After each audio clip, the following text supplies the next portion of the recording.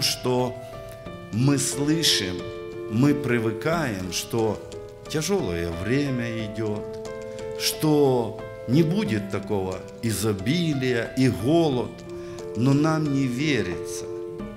И мы, кто старше, мы уже пережили такие откровения, когда говорилось: железные завесы, стены впадут, будет проповедоваться Евангелие на улицах.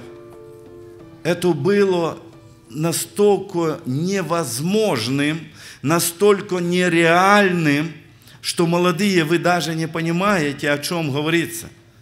Как вы сейчас не верите, и нереально, чтобы не было в Америке хлеба. Вы скажете: тогда булочки кушай. Ага. Поэтому это придет. Нам не хочется, но когда Бог говорит, оно приходит. И нам нужно быть верным сегодня, чтобы тогда наш голос был услышан.